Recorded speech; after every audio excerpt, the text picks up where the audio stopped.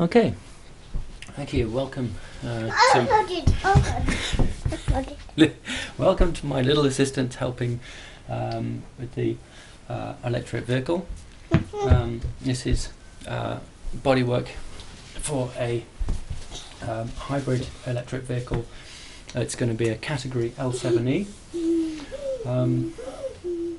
which is 350 kilos in weight, and a 15 kilowatt power source. It's designed, it's designed as a three-seater, and we've used styling elements from a number of cars dating back to 1930s and 1950s, as well as modern sort of things to get a sort of a more modern look.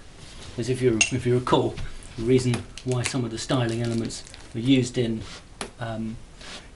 early cars was because their engines were not particularly efficient. So that's what we've got to include here. Now, the camera thing. We're doing the filming in the camera. There we go. So you can see we've got the classic old style thing, running board, and we've deliberately got gaps around the things that the wheels to get the airflow around the bonnet, and also at the back there as well. Originally we did actually push these two wheels inwards, but we couldn't get the airflow going round to get that ideal teardrop shape on the thing. Ironically, the bodywork shape is better. My assistant helping is better backwards than closer to the ideal teardrop shape backwards than it is forwards. That's okay, love. That's all right. It's okay there. All right. We particularly wanted to get that sort of a boy racer look as well, a modern sort of boy racer look. It's okay, sweetie. You can leave it there. Thank you, my darling. Now, gurgly, gurgly. Yes, love. We also didn't want to get a the traditional sort of forward-facing thing, because it's just so boring. We wanted a sort of more aggressive forward-facing look. Thank you. More aggressive forward-facing look, which on this we haven't filled in here and put a covering on these parts here, but we can put a lattice work for safety reasons. Safety reasons, yes, and things, whilst also maintaining the aerodynamic shape as well. So now, giggly, come on, the thing. Now, what we found was that as the airflow goes over the top here, it comes round and joins with this and creates a vortex here. So again, we put the running board on to stop it going, that airflow going underneath the car, but more to catch it and to direct it up round to here, so that it would go into there. Now, the interior, hey, you can see we've got three. You can actually get 3 passengers in, right? One's at the back as well. You can just see the head of the one that's fallen over at the back, and the shape here. You can see how you can actually get 3 people in one of the things. Now, this width, the width of the vehicle here is 1 meter on the top, which means when we put these doors in, we deliberately put scoops in so that the shoulders would fit, psychologically fit. You'd be able to put your elbow on the thing, but also you can get a side impact protection bar into the thing to fit against the roll cage, which would go inside, or go in the space frame inside.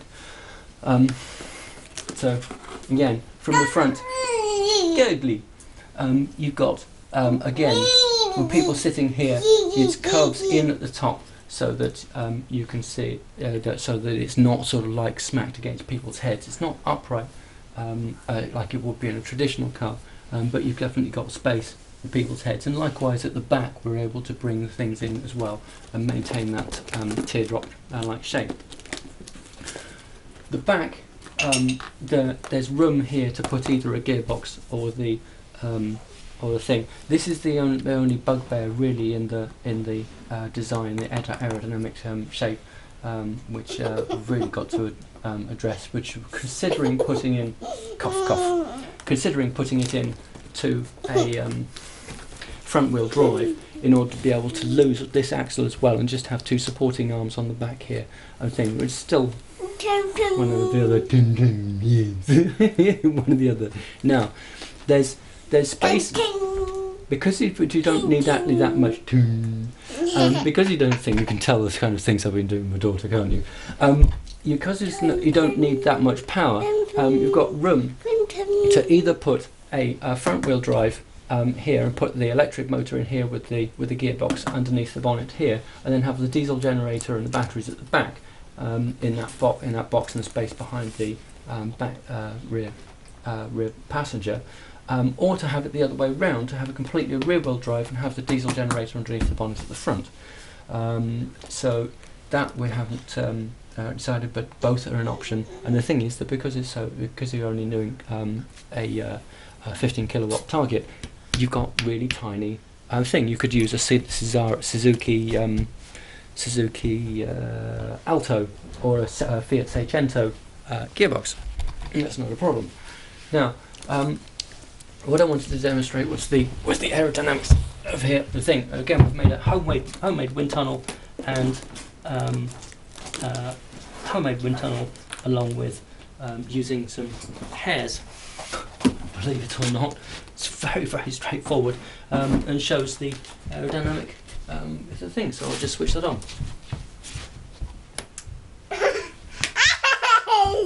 You got another dolly. All right.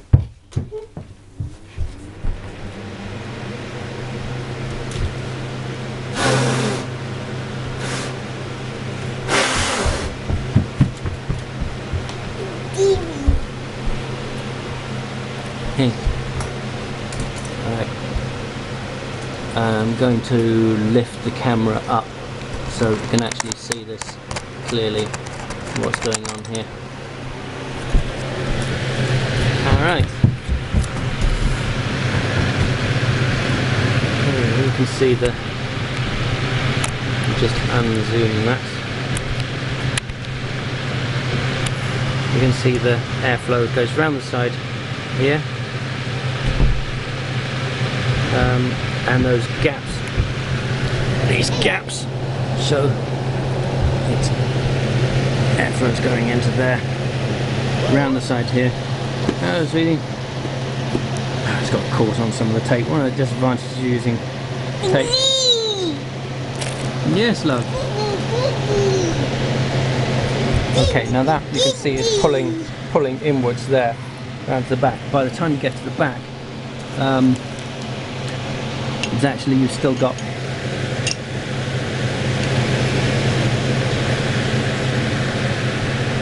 very good airflow coming around to the back here. Oh, piece of tape was stuck again. There's one dead spot, which is that gearbox thing, which is the only bugbear that's really a thing. But the airflow coming through behind the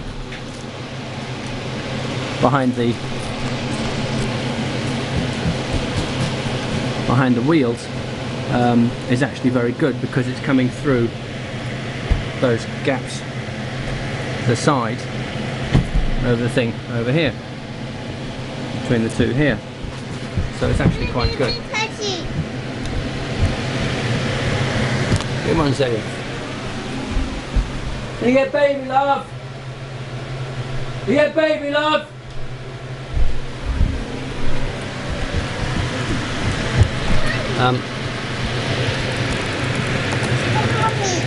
Yeah, Mum's upstairs though. Okay, now the airflow over these wheels is actually very good. Again, you can see it goes through that gap there, again through these,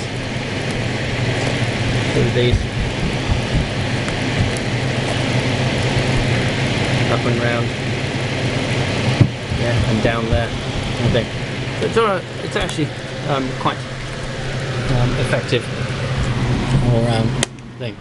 So let's go, wee. Yeah. Put it back on the stand.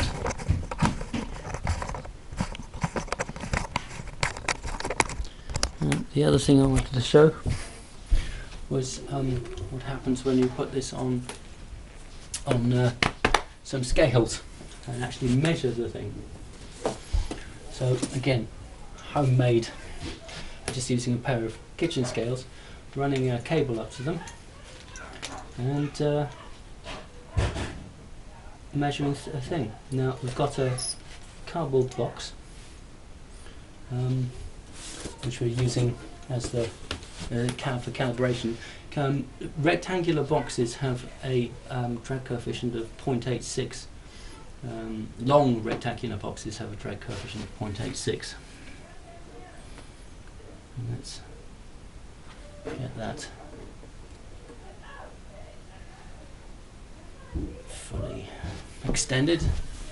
Set the scales.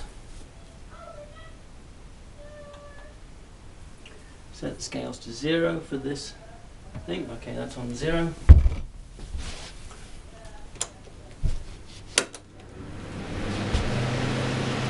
Switch on the fan.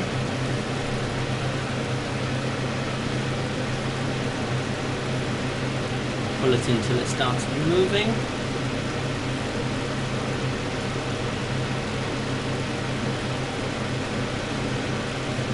Okay.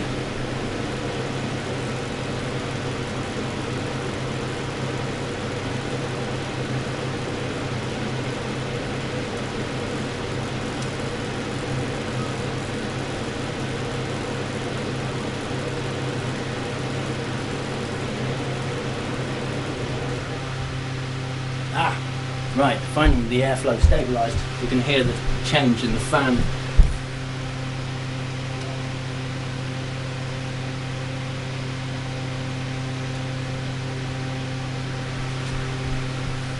Give me 1 second. Alter that, get out of the way.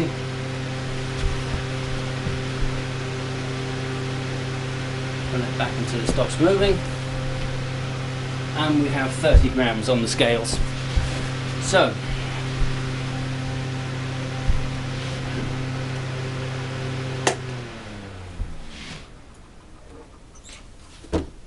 now we do the same thing with the car.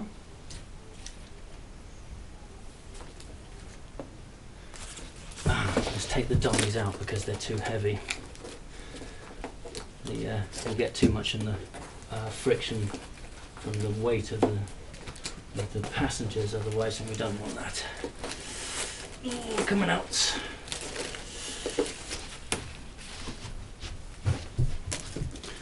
Put the doors back. Put on the scales. Pull it until it starts moving.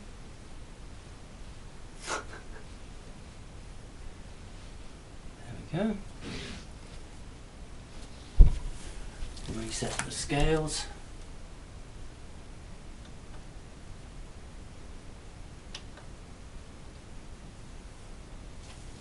And switch on the fan.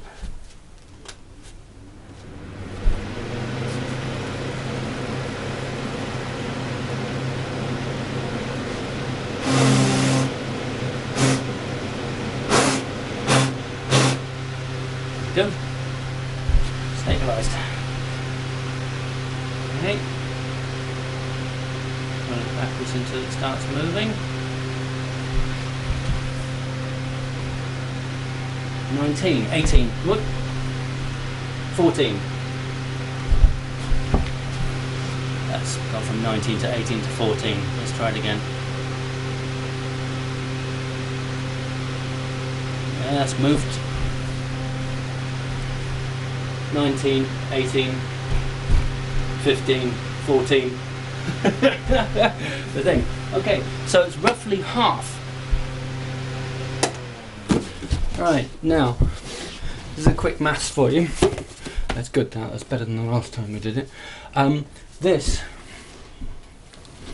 is, on our scale, is 60 centimetres, 600 mil. So we're talking about a metre, and that's 1 metre. So this frontal area is about 0.7 metres, but the drag coefficient of a rectangle is about 0.86. So it's about equivalent to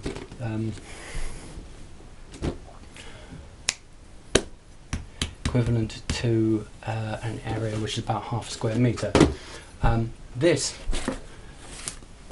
is half the drag coefficient of that cardboard box, but its frontal surface area roughly is 1.5 meters times 0.5 plus 1 point something, 1.1 times 0.6. Works out about 1.35, but its drag coefficient works out at about 0.25 roughly. If you do the math sort of thing or use a calculator, work with those numbers.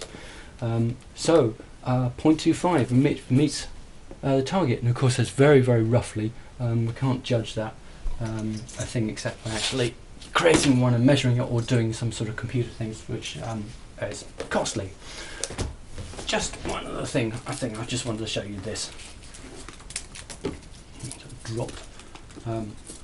It would be absolutely brilliant to be able to have this Louvre grill on here for that styling. You can see what I mean about the styling look, but it's just, unfortunately, it was just too thingy.